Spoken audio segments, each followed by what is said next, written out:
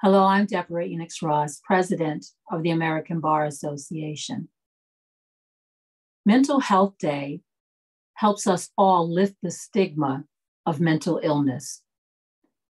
The day was created to increase awareness of mental health concerns such as depression and anxiety.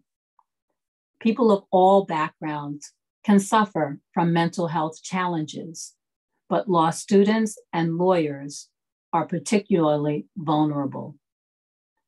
Entering law school, law students have the same rates of clinical depression as the general population.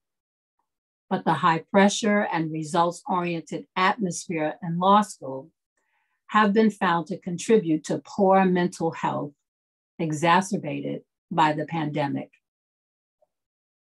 The increased availability of mental health resources has provided hope to law students.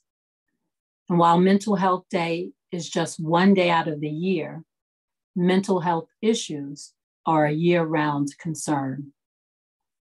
Law students with mental health conditions should know that there is help. If you're struggling, know that you can achieve well-being as a law student and a lawyer.